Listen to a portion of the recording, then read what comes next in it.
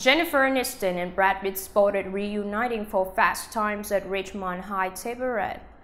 The former married couple, last, had a public interaction in January.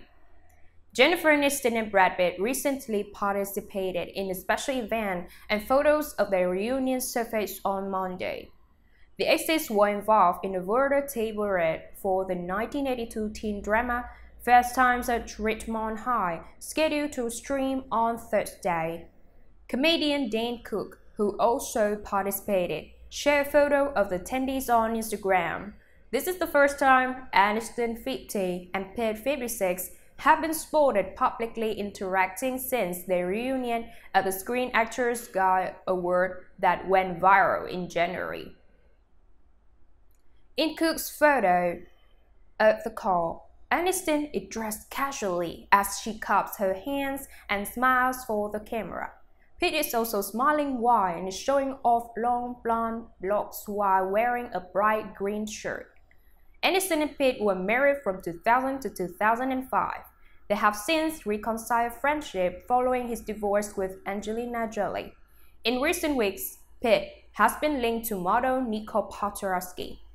The last time Aniston and Pitt acted together was for an episode of Friends.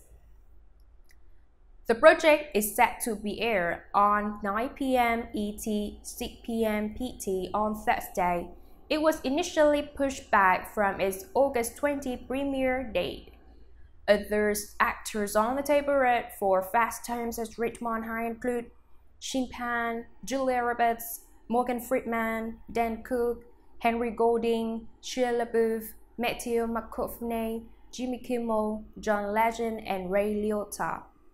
Penn, 60, starred in the original film in 1982, although he will not reprise his role as Jeff Spicoli. Everyone else's roles are unspecific.